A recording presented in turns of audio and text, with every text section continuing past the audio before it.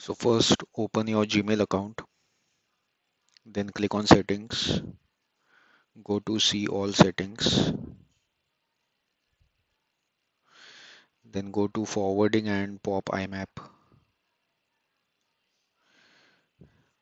Then the current status of IMAP is disabled, so select enable IMAP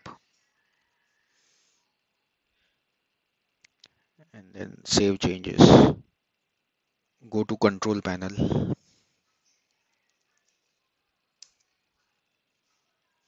click on mail, then click on add,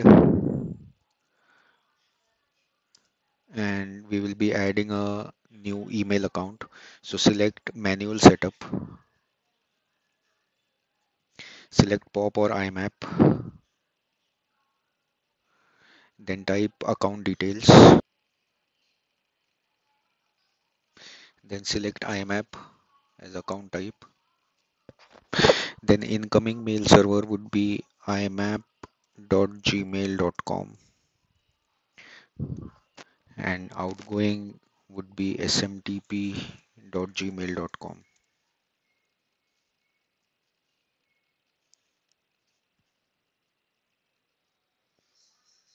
Then for password, go to your Google account settings.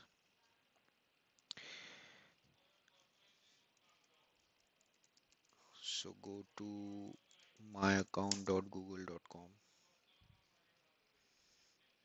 Then search for app password, app as mail, and then select device as Windows computer. And then click on generate. So this is the app password. Copy this password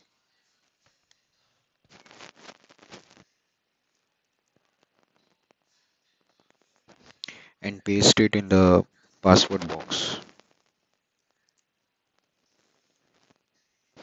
Also make sure that remember password is checked. Then go to more settings. Select my outgoing server requires authentication. So incoming server would work on 993 and select SSL,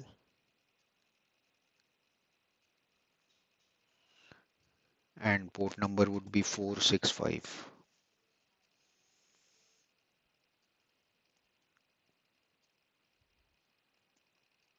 So both are successfully done.